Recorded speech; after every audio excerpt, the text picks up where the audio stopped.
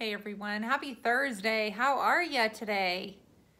I am just getting on here, popping on here, and I want to say that we're on part 6 of this painted Hutch furniture makeover, and I want to make sure you have plenty of light so you can see. Let me give you a little bit of update on what we've done so far. So first off, I hope you're all having a wonderful Thursday. I'm going to scoot this back. Guys, I have 3 different devices set up, so I do apologize if it seems like I'm messing, but as soon as I push play, everything looks a little bit different. So, hey, I just wanted to pop on here. It is Thursday, and what is it, June 20th? June 20th, hello. Thanks for saying that this looks fabulous. Hi, Karen. Happy to see you guys over here. I've got YouTube with the thumbs up over here and Facebook and Instagram over here, so that way we don't leave anybody out. So hi Mallory Mitchell, how are you, dear? Part 6, here's what we're gonna do. We're gonna wax. No, you know what, we are going, you know what I forgot to say that we're gonna do a little bit of sanding first. So I've got my fine sanding block. Look at this. All right, so I'm gonna do just a little bit. I'm not gonna do a whole lot, but I'm really just gonna do it around the edges. And I also wanted, because I did a lot of it yesterday with my putty knife, but I also wanna do a little bit here around where the hardware is. Not even very much, but you know, this is where you're naturally going to have more of a worn down finish. So we're gonna work on that just a little bit. And then just around the edges a little bit. We're gonna start pulling this piece together, you guys. I appreciate you sticking with me through all of it. After we get some wax on, I'm gonna get better pictures on.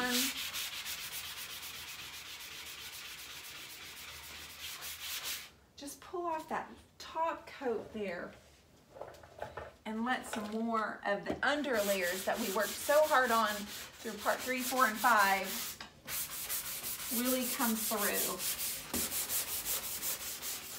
I'm using all DIY paint, and if this is your first time on here, I did not say my name is Dionne Woods with the Turquoise Iris, so thanks for being here. You guys have been so kind with your comments, and you've been sharing, and you've been doing all of these really gracious things. I just want to say thank you. I checked in with my customer this morning, and she's loving it.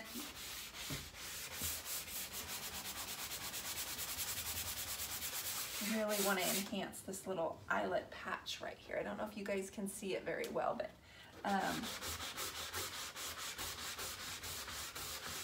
really want to bring that piece into play. And then up here, we created our own rose color, and then I ended up dripping just a little bit of copper metallic. And then yesterday we went back with this old 57. We put a little bit of here, really distressed the piece a little bit.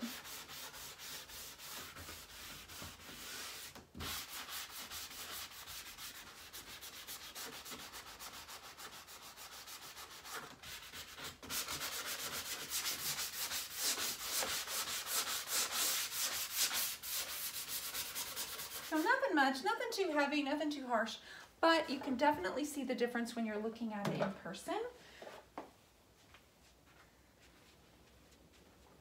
And I'll get some photos on there. So if I'm missing your questions or comments, I apologize. Oh, Michelle, you've been so gracious through this whole makeover. Thank you so much. Sticking with me. Oh. Well, you may have been going like this.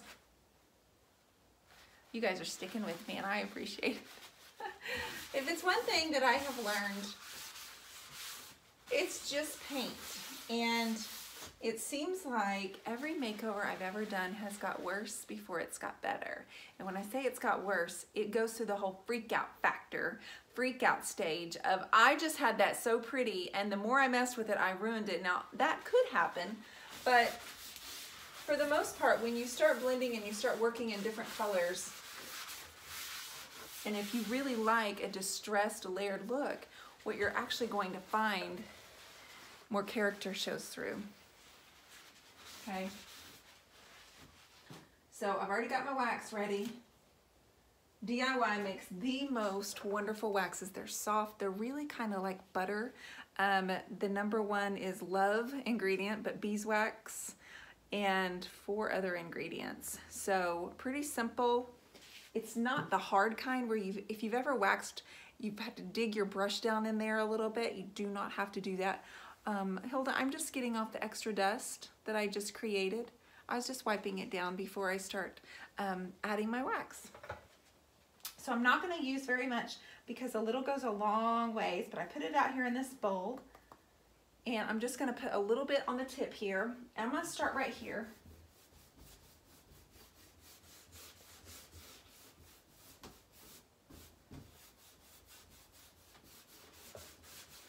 And this white wax is going to be the icing on the cake that pulls the entire piece together.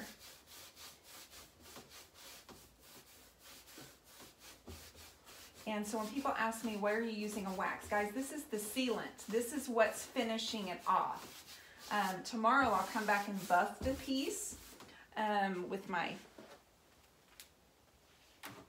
this is my buff brush from Paint Pixie. I just take this big babe, go over the whole piece and shine it up. It gives it this perfect sheen and you're finished. Yep, Hilda, I said cake. So, get this white wax in there. It's pretty simple. All I have to do, guys, I still have to paint the top and finish that off after we get off of here today, but I just kind of wanted to show you, I'm going to end up putting the white wax all over this piece.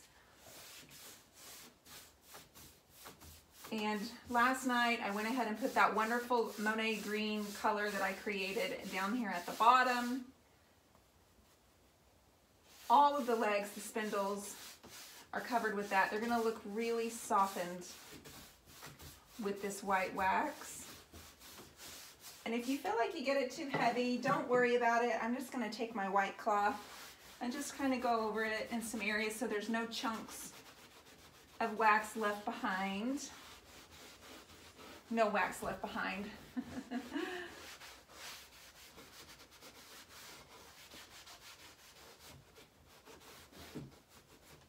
That turned out really beautiful there. I'm excited to take a picture of that little section right there for you.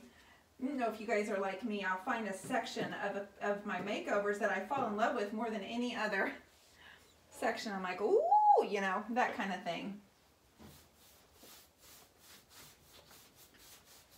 Try to keep my hair back. I meant to grab a ponytail holder. I'm sorry. If my hair is in the way, I apologize. And it's most likely I'll get white wax in my hair anyway now that I've started without a ponytail holder.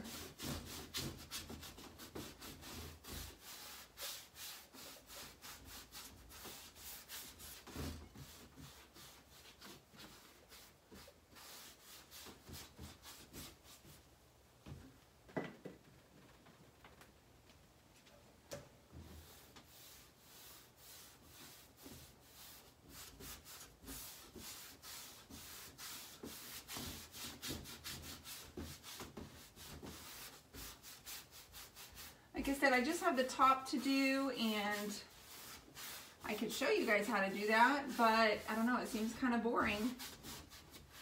Anybody have any interest in me showing you how to do the top?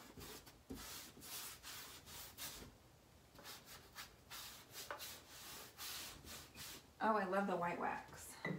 Have I mentioned that? Seems like I say that a lot. Seems like I say that a lot.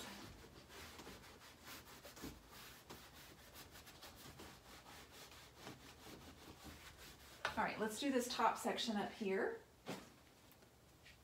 Let me raise it up for you. Sorry about that. I didn't mean for it to get a little wonky. And my hand's in the way again. Sorry about that.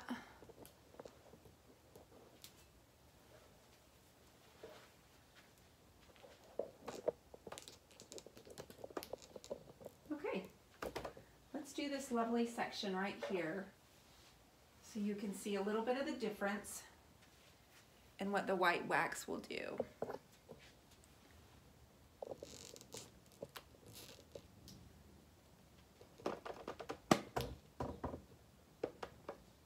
Thanks, guys.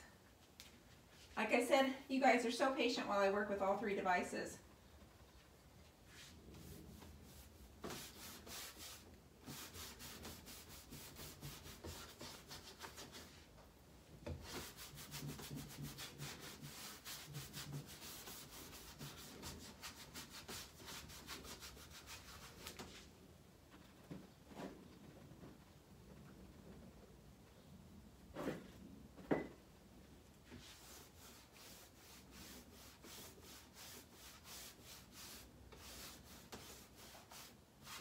Remember, a little bit of this wax goes a long way.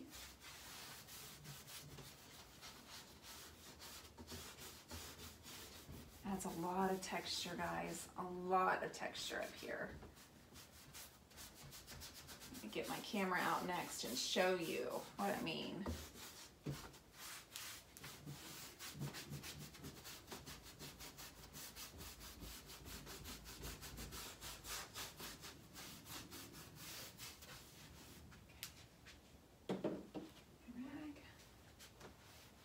Lightly go over that.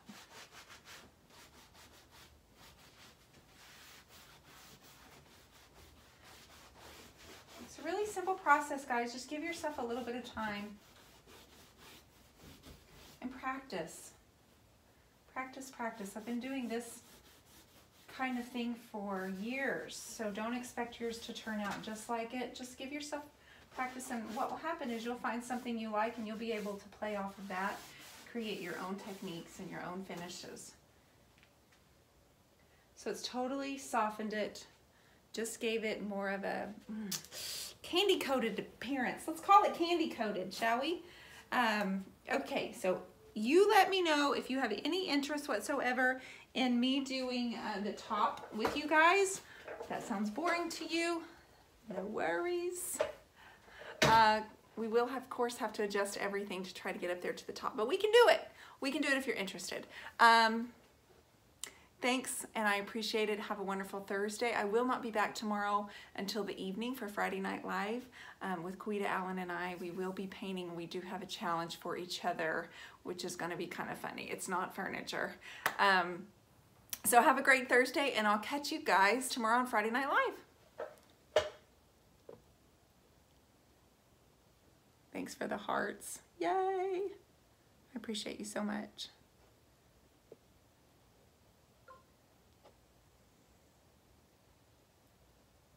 I know, YouTube. I know you're here. So sorry. Thank you, Terry.